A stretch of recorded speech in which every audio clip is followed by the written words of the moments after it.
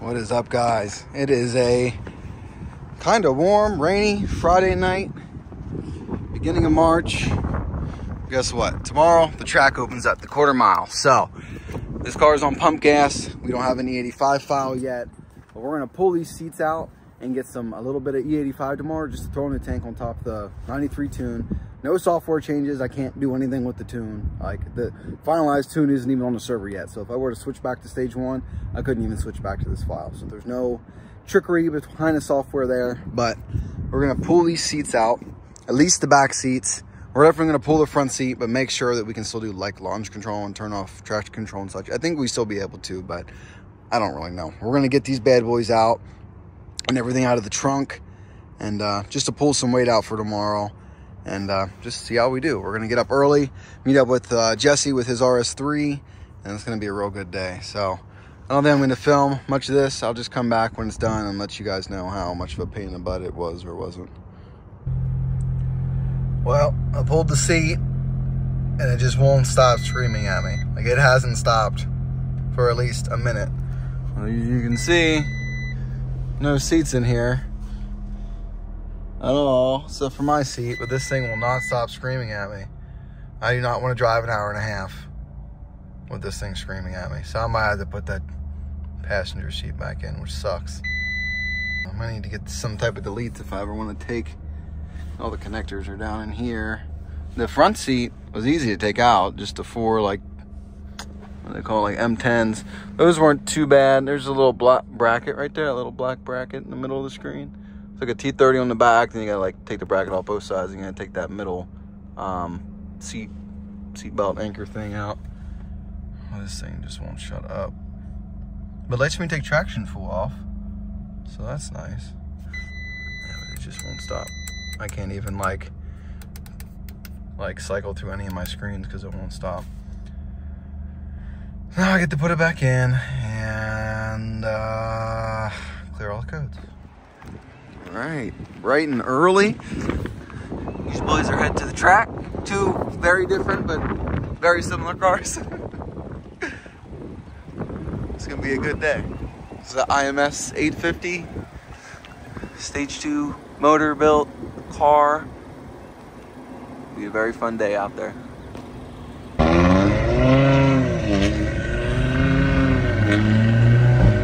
This thing sounds insane. I'm surprised you got that plate. My windshield a little too. Oh, there we go. IMS Panda. That's sick. I'm really excited to see this car go today. Sorry for the wind noise. We just made it through the gates, and there's the VP spot. Nice. I go to pay, and Jesse paid for me to get in, tech card and all. So thank you, sir. It was very, very nice of you. I appreciate that. I was shocked. He's like, "He already paid." I was like, "Oh, what?" So thank you a lot, Jesse. That was very nice of you. So unfortunately, they don't have any ethanol blended VP fuels here. It's all methanol and like bike stuff. It's all like C14, 13, 23, and then like M1, M5. So we're going back out just to get pump E85. It's still better than nothing. I'm just gonna toss a couple gallons in, probably, I don't know, a gallon and a half, a little over a gallon and a half, and then fill up to halfway and call her good. I'm upset because I really wanted to get like some X85. I tried that once before. Shout out to my boy Michael Freeman that hooked it up with that at Amarillo, and it really made a difference just on my regular 91 tune. So, all right, boys, here we go. A little bit of E85 in the tank, just a couple of gallons. I think we're just gonna go to 2, call it good there, and then fill the rest of the tank up to half. Should help us net a slightly better time today. Lamborghini at the track. Okay, maybe we can get him to line up with Jesse if Jesse doesn't get kicked out first round. All right, guys, we're out here. We got our air pressures down. We're checking out some of the other cars. This is like a regular 5.0 with like a GT500 type front end. cow hood. I really like the way this looks.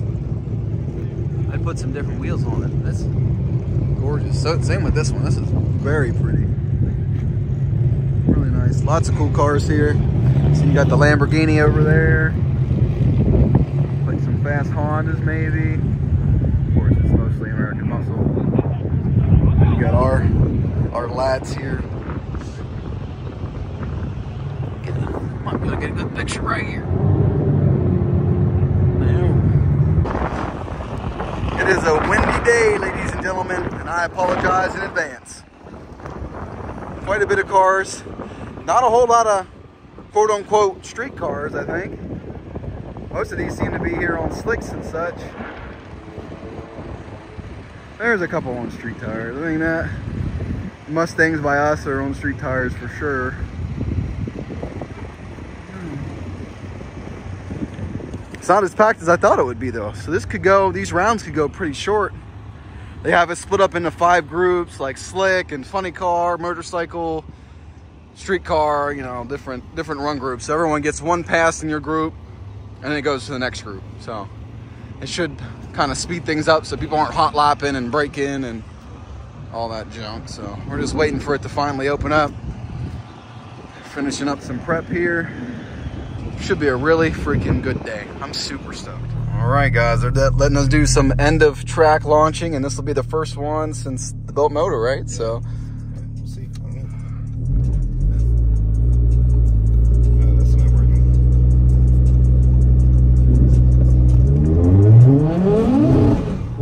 Whoa. And that's front wheel drive. Yeah, that's yeah. But I don't think that. Wow. Let's try something else. Oh, there you go. Whoa, that's really cool. All right, one more time. Let's try it. Just holding the brake. Oh, wow. That's really neat. Dang, I need a Civix in my life. That was cool. That was really cool. So the hazards didn't work, but we got all that other stuff. All right. You go back around and try launch? Yeah, let me try it. Nice. All right. Here we go. Let's see what happens. Ready? Yep. Oh my God. Oh my God. Brother. No way. That's insane. The sounds it makes on launch. Oh, that hit me in the chest. That was crazy. Man. And it feels it feels different to you because you're in the driver. Yeah, so yeah. Over here it's like that's like a rocket ship. That literally feels like so much thrust. Holy crap. That was fun. That was awesome. Thank you. That was All right, guys, we're gonna get an outside clip of that. Oh my goodness. I cannot believe how crazy that felt. In the chest, like in the chest. If you guys ever get the chance to ride in a IMS or whatever, any type of tuned RS3, definitely don't sleep on that because that was sick. That was really sick.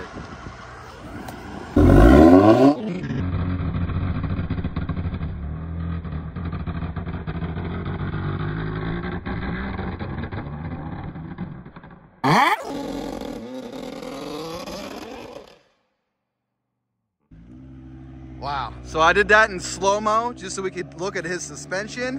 And I think my eardrums are blown out from that. Hopefully I can speed it up or take it out and make a second clip so you can see it not in slow-mo. But that about blew my drums out, man. It's loud back here.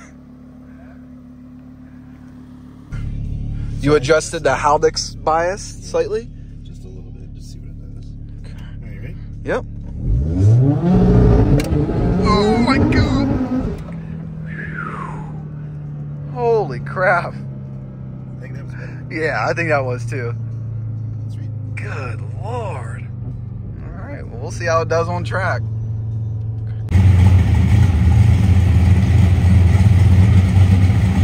Dangerous.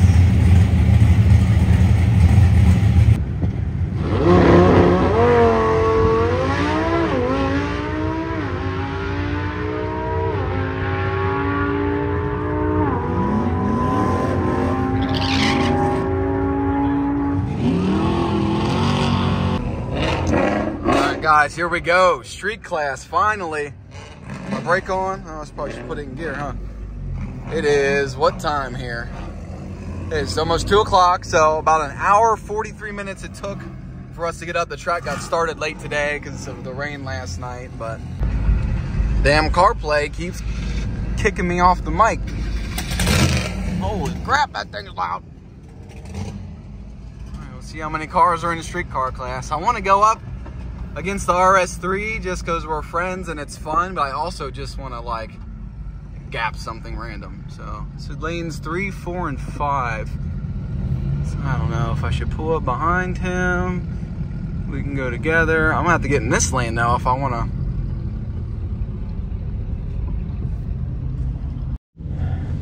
All right, guys, here we go. We're in the lanes. Finally, it's 2:30. We've been here since 9. We got here when the gates open. They were supposed to be track on at 11, but they took an extra hour to clean it because it was wet.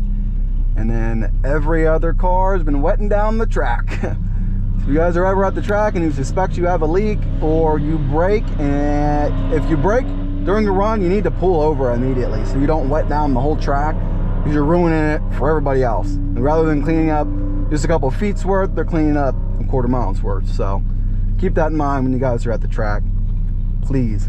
But yeah, here we are. Finally about to go. We might get maybe one more run in today at the rate we're going, which kind of sucks because I wanted to test a bunch of different shifting methods and stuff, but what can you do? Well, now my drag is saying low sats. That really sucks. I was trying to get a 60 to 130 and she just double bulbed me.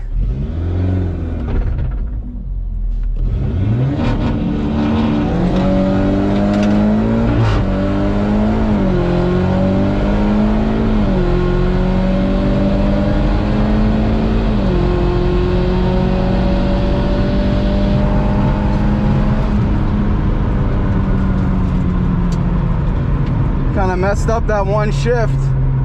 But it looks like I might have been in the 122, 123 range. Let's hope.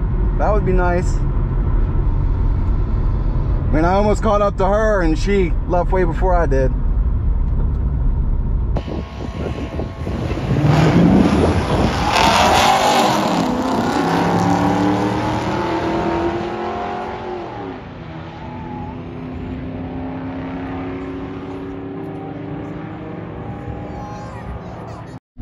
All right, guys, check that out. Hopefully that's in frame. 175.60, 8th mile, 754 at 95, and with an ET of 11.648 at 119. That's awesome. So I went 1 mile an hour faster, and I took almost more than 2 tenths off my time, like 24 tenths. Yeah, so that's almost a quarter second, really. That's sick. But I messed up the 2-3 shift, so the next one will be even quicker, as long as it doesn't get too hot. Hell yeah, brother.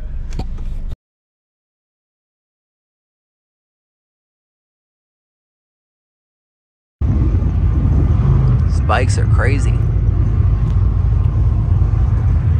Anyway, that was 1164, and that's what 1164 119 is what Unitronic ran as well. So if I don't mess up shifts, I need to go back and look at my GoPro video because I wanted to shift at like 6,000 each time, but I messed that all up. I need to make sure I'm doing that this next run, shift at 6,000 each time, and I bet I can get an 11.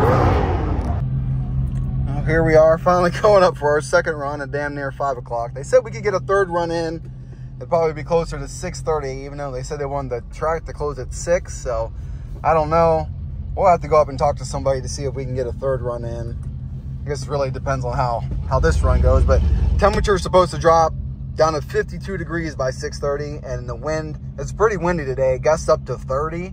Right now it's a steady 12, and it's supposed to drop down to about 6 mile an hour winds by 6:30. So I think it would be beneficial to stay back and hang out. And I really want to see what this car does. His 2-3 shift messed up or something his last run. He ran a 10.9 at 131, I think, or something like that. So this should be a way better run for him, and I need to focus on my shifting. I went back, looked at my video.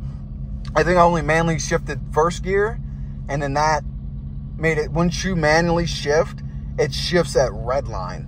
So it won't automatically shift at like the normal points, which is, even the normal points are still too high, honestly, for where the power drops off. So I need to really focus this run to shift at 6,000. And then you guys saw, obviously you saw my launch was, my launch was good once I actually was able to launch, but I wasn't on the brake hard enough to activate launch control when I was up on the tree like a dummy. I get up there and get real nervous and stuff. I know I've been at the drag strip so many times and I still get so freaking nervous. I don't know why. I need to tell myself to, you know, you've done this 1,000 freaking times, man. You need to get with the program. So anyway, really want to see what this Super does.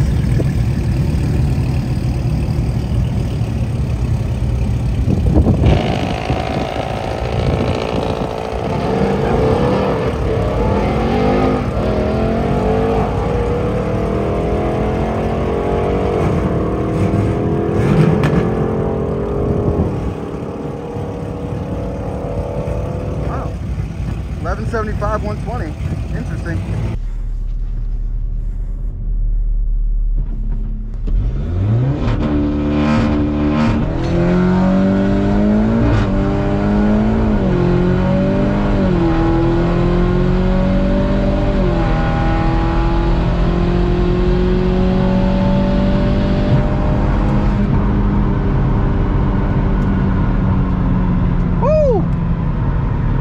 Was any faster, but that we beat that Escape ST.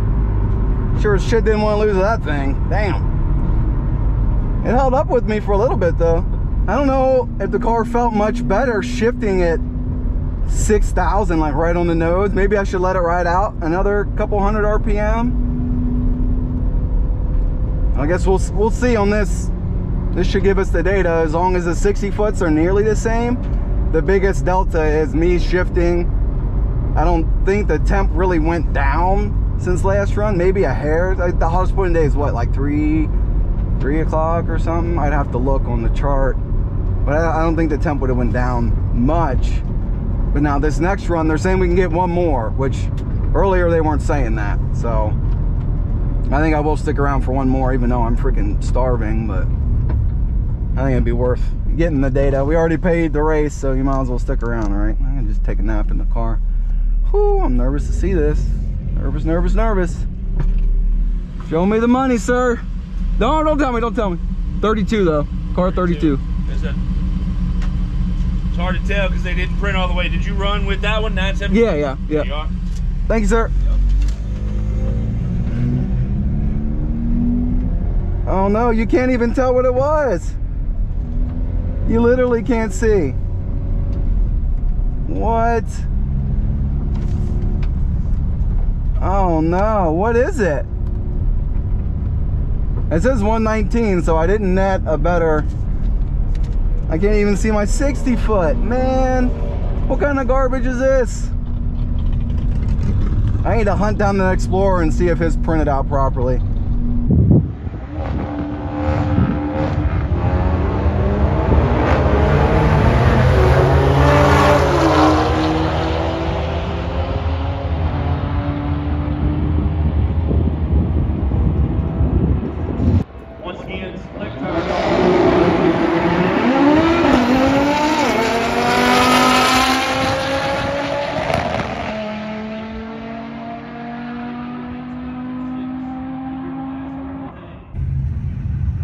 All right, so we're up in the lanes for our last pass of the night.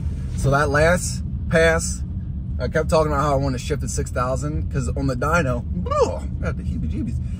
It seemed like power was falling off at like 6,200. So I figured I'd shift around 6,000 to try and keep it in the power band better, but that didn't do me no good.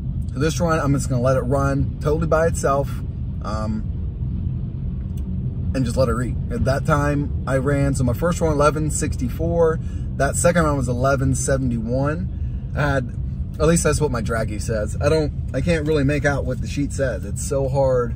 Oh, actually no, Kaylin got it on camera, so I think it was like, yeah, 1170 or something. So I went 0.05 slower, shifting at 6,000. So I guess there's time to be had.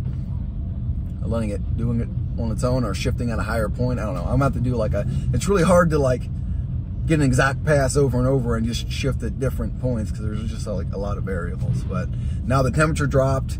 It's a lot chillier. The DA has dropped. I think earlier during our first run, it was damn near 1,000. And the last time I checked, it was at, it just broke 399. So, and that was like half hour ago. By the time we get up there, probably another 20 minutes. The DA is dropping. Let it shift on itself. Let her eat. We're getting a good 60 foots, it seems.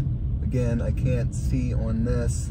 Looks like it says 11.75 maybe, which is the same as it was the first run. So we're seeing about a 1/10 better 60 foot here.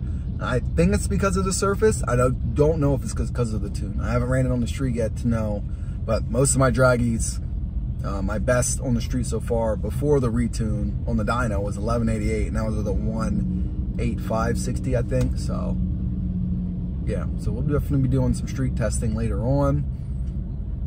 And yeah, that's all I got. Just hopefully we get an even better time now with the DA and the shifting itself. I'm excited. Someone wrecked or broke or something and they just canceled us in the freaking lanes.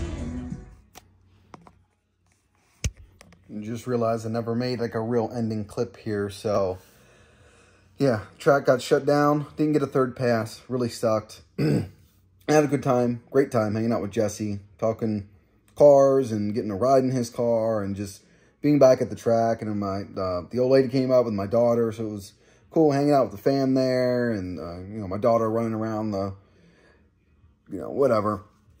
Great time, great overall time, but it just sucked. We only got 2 runs in, and we were there from 9 to like 6:30. So anyway, I'm trying to withhold my excitement here, but you guys saw I got an 1164 there at the track, but I didn't realize how heat soaked I was getting in the pits because my car will get fully cooled down just sitting out in the parking lot. So I would be warming up the car in the pits, and you can't like engage launch control until, you know, oil and trans temps at a certain temp. So we were just warming up our cars in the pits, but that was a terrible idea.